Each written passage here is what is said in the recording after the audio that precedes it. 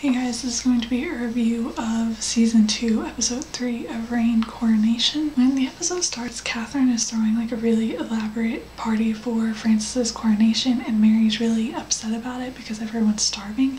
And I really like that and found that really amusing because my immediate thought was the French Revolution, and that's like what I kept thinking throughout the entire thing. And I'm not the only one who thought that because I saw someone else say something about it after the episode, but that's definitely what I was thinking throughout a good portion of the episode. And Catherine seems so confident, like, we have to spend all of this money on all this elaborate stuff to keep the nobles like confidence or whatever, and Mary's all upset because people are starving. And I just kept thinking about the French Revolution and all of that, especially when the guy, like, they chased after the guy who was stealing food, and then like they caught him and he was just trying to feed his family and all of that. I really liked that that was a thing in the episode, and that was something that was being talked about, like just the difference between the royals and the nobles who have food and then everyone else starving, because you can't really like, and that's become such a big deal because they're trying to get the grain, even though you can't really like see the people starving in the show because it's so focused on the castle, and they're obviously doing fine. This episode also brought in Germany, who is Protestant, and so you have the kind of, what's the word, tension between the Protestants and the Catholics, which is interesting. Religion played a big deal last season, but it was Catholicism versus paganism. And I'm really excited about the whole Protestant Catholic stuff because obviously this is around the time of the Protestant Reformation and like the repercussions or whatever of that. And so I'm finding it really interesting seeing that and seeing that. I think we got a bit of that last episode too, when Condi, I think is his name, was talking. They were accusing him of not being loyal or whatever. But I thought that was interesting, and I think this might be the first time we've seen Germany, probably because of that conflict, but I thought it's interesting that they're bringing that in, and I'm wondering if that's going to continue on throughout the season or not. And a lot of this episode, not a lot of it, but Sebastian's like main storyline in this episode, and Kenna's as well, was Sebastian kind of like carrying out his deputy duties and investing in the one guy. And I think it's so funny because I keep laughing because I follow a lot of the Reign cast on Twitter, and Torrance Combs, who plays Sebastian, was tweeting about how big the desk was and how big the book he was carrying and like how giant all the props were. And I thought that was hilarious. I probably never would have even noticed if he hadn't been tweeting about it, but I thought that was hilarious. And I also really love Kenna and Sebastian. I love when they're in episodes. I just love them a lot. So I was really excited about every scene that they were in. And then we have the Conde guy kind of betraying Mary and Francis. I don't know if betraying is the right word, but I said when he first showed up that I wanted to like him, but didn't know if I should because people on the show tend to be pretty bad.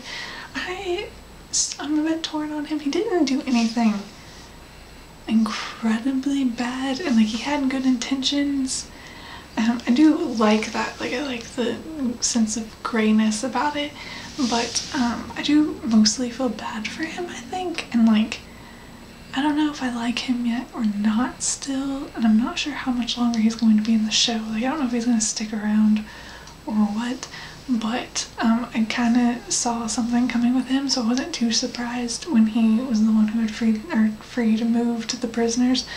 But because I was kind of expecting something weird about him, just because that's usually what happens. He also makes some comments about the bond between mothers and children when he's talking about his lover, and pretty sure that was supposed to be some foreshadowing of drama with Lola and the baby and Mary and Francis, and I'm just at this point just really waiting for that to happen because it's definitely going to, like, something really big is gonna happen with that, and I'm just kind of waiting for it to happen. We also have a really weird scene with Francis talking to the psychic lady and getting his dad's spirit like to come and talk to him through the servant lady, and that storyline's just really weird. I'm not really sure where they're going with that, or like I still don't know if the servant lady is supposed to just be crazy or if we're supposed to believe that that's really Henry's ghost. I don't know what they have planned with that. I'm just kind of confused at this point. I don't know if that's going to become a big deal or just like a minor storyline. It's just kind of weird right now. And then we have the coronation scene, and they posted pictures of the coronation on Twitter before the episode aired, and they were such pretty pictures that I was really looking forward to that scene. And I really did enjoy that scene, and I really loved Francis had a line in this episode about when they're accusing Mary of speaking for him or whatever, and he says something like, she's my queen, she speaks for me in most things. And I loved that line, and I loved his line right before the coronation where he was talking about they're stronger when they're united. It was really sweet, and I really loved the whole coronation scene. I thought that it was really nicely done and kind of like pretty looking and just like a nice scene. I really liked Francis's face when he got like during the coronation, because obviously that's a very momentous moment and probably very emotional, but I really liked how that scene was done. And then afterwards when they're having like the party and everything, and Narcisse confronts Catherine outside, and she's just sitting by herself, and he asks her why she's not at the party, or she asks him why he's not at the party for the new king or whatever, and Narcisse responds, and queen, and Catherine's like, her too. Lines like that are pretty much the epitome of why Catherine is my favorite. I love that, and I love that scene and the discussion about her and not having necessarily power anymore because she's not queen anymore, she's just the queen mother. And I really liked that scene. And I think the last thing I have to say is about the preview for next episode. So if you consider that a spoiler, you've been warned, although I mean they aired it like right after the episode. But in the preview for next week, Mary is telling someone, it's probably Francis, but I don't think you could tell in the preview for sure, but she's telling them that she's pregnant, and I just see terrible things happening. Part of that is because of what I know historically, but like just from a story standpoint, I do not see that working out well.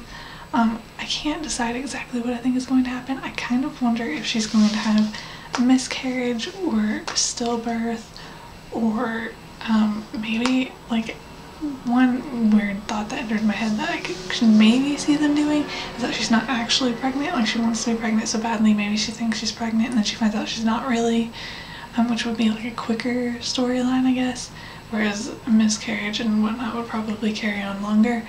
But I just see something like that happening. If something like that doesn't happen, then it's definitely going to kind of exacerbate the conflict with Lola and the other kid, I think. Especially since they're giving the other baby Francis's name, and then if Mary is pregnant, I just foresee conflict there.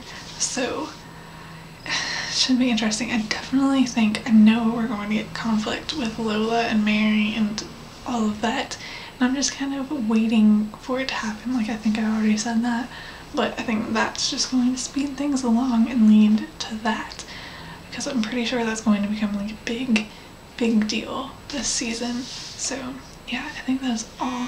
So I will see you guys later. Bye.